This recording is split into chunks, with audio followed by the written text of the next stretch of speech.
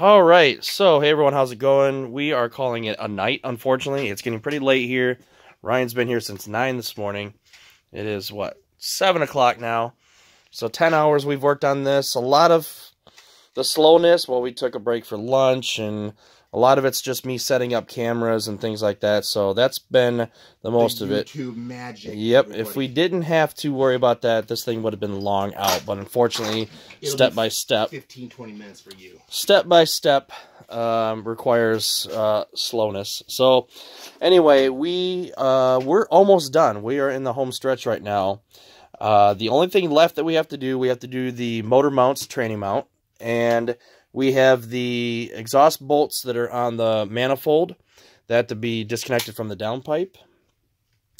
There's a negative line on the power steering that still has to be disconnected, or not power steering, excuse me, the starter that we still have to disconnect. Yep. And we are going to look over everything 100% to make sure that that is pretty much all that is remaining. That evac, that has to be disconnected as well. But we are pretty much in the home stretch. We've got a couple more things to do, and then we'll be able to start working on this. Oh, and AC.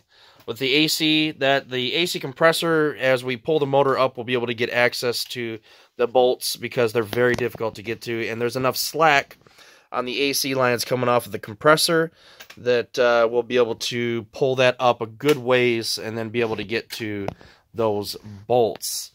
So anyway, we're almost there. Just a few more steps to go, and we'll be home free, and we'll get this thing out and on an engine stand. So yeah, it's been fun, and unfortunately, we have to go back to real life. I have to get some rest, and we will be going at this again on Sunday afternoon.